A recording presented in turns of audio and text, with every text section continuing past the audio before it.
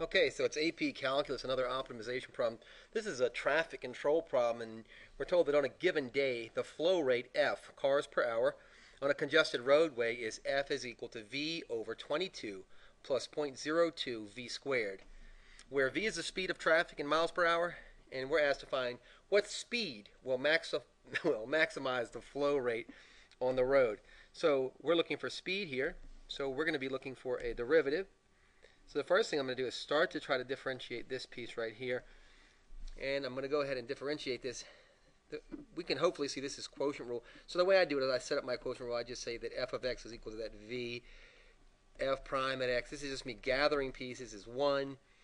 G of x is equal to 22 plus 0.02 v squared. V squared.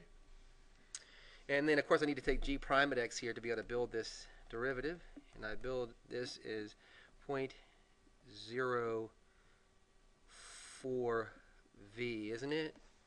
Okay, so now if you don't mind, I'm going to plug this into the quotient rule, and the quotient rule says that we get g of x, so we get 22 plus 0.02 v squared times f prime at x was just 1 minus g of x, f of x, which is v, times the derivative here, which is 0.04v, right? And then, of course, we get that all over g of x squared, so that's 22 plus 0.02 v squared, quantity squared. So I'm going to go ahead and simplify that and give you that I've taken the derivative here, and the derivative is the rate of flow with regard to v, and that should be equal to, so when I gather all this stuff together, when I multiply this in, I'm going to get negative 0.04 v squared, right?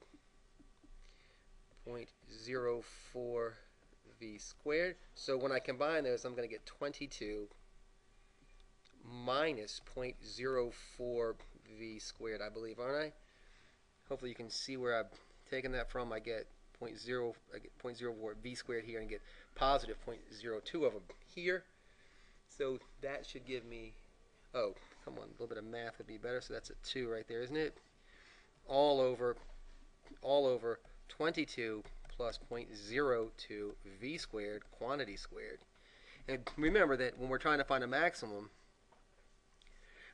we're looking for where the derivative goes to 0. So what we're looking for is where does this derivative df dv equals 0. So what I'm going to do is I'm going to solve the denominator. So I'm going to get 22 minus 0.02 v squared equals 0. We end up with this. We're almost done, believe it or not. We get v squared equals 22 over 0.02. V is equal, this turns out to be 1100, so it's the square root of 1100, and the square root of 1100 is, so finally we have to remember we're asking what speed, so we have to estimate this. So our estimated speed is it like 33 miles per hour? I think it is. It's 33. And remember, we have an AP reader who's going to be reading our work, so we definitely want to put miles per hour here. And I think this is an estimated value, so it's about that. So I'm going to put that in. So we showed our calculus pretty well here, right? We showed that we are taking the derivative here.